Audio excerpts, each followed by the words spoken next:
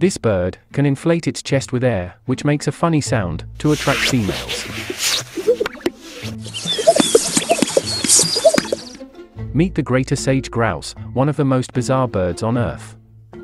Greater sage grouse, or Centrocercus europhasianus, is the largest type of grouse in North America, that can be found in the United States, and parts of Canada.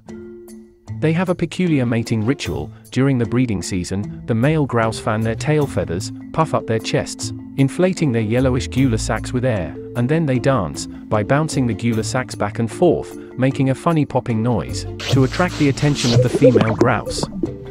Only a few dominant males get to mate with the females, while the rest act as spectators. It's like a surreal bird bachelor competition.